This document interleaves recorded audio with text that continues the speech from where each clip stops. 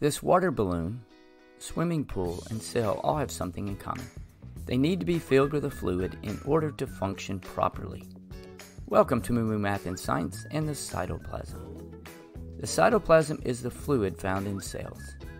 It is found in eukaryotic and prokaryotic cells. The fluid of the cytoplasm is called the cytosol. It's made up mainly of water. The organelles are found floating in this liquid along with many other items.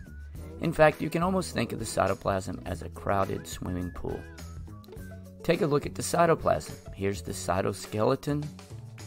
Then we have ribosomes, some soluble proteins, small molecules, and RNA. Along with the cytoskeleton, the cytoplasm also helps give the cell its shape. Think of the difference when you fill up a balloon with water.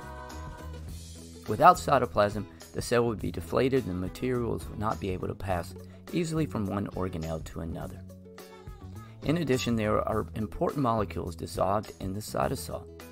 You'll find enzymes, sugars, fatty acids, and amino acids that are used to keep the cell working. Waste products are also dissolved before they are taken in by the vacuoles. The cytoplasm is also the site of ATP production through the process of glycolysis.